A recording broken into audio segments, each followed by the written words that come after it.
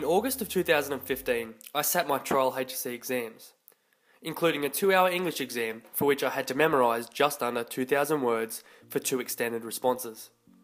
In this video, I will show you the 3 memorisation techniques I used to get it done.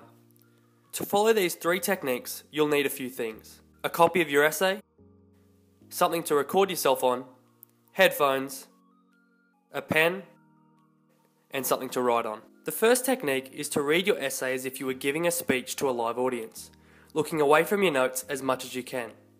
Try reading each paragraph 3 times and then moving on to the next one. The second technique is to record yourself saying each paragraph separately aloud. After you have recorded each one, play them back to yourself using headphones, trying to speak along with the recording as it goes.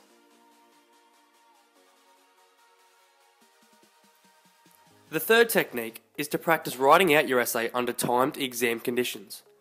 Try to look away from your notes as much as you can, and do everything as much as you can from your own memory.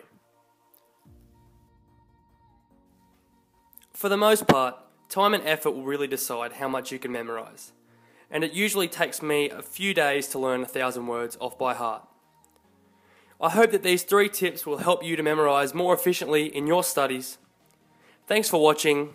And as always, please like, comment and subscribe for more from That Student Life Australia.